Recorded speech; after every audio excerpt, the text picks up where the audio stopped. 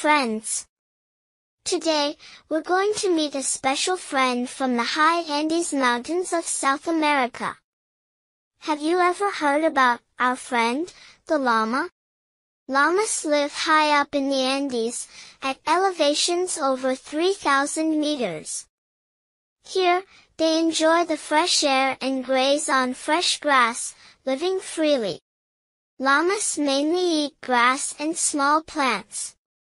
Their stomach is divided into 4 parts, which helps them digest the grass well.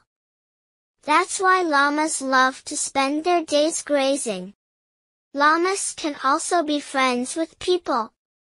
The people living in the Andes use llamas to carry goods and make warm clothes from their wool.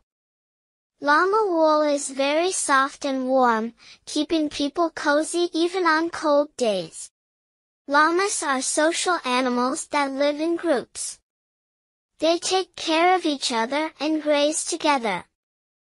Llamas play an important role in their group. Without them, the ecosystem of the Andes could lose its balance.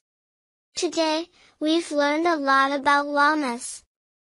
They are truly special animals. I hope you can be like the llama, getting along well with friends and helping each other out. See you next time.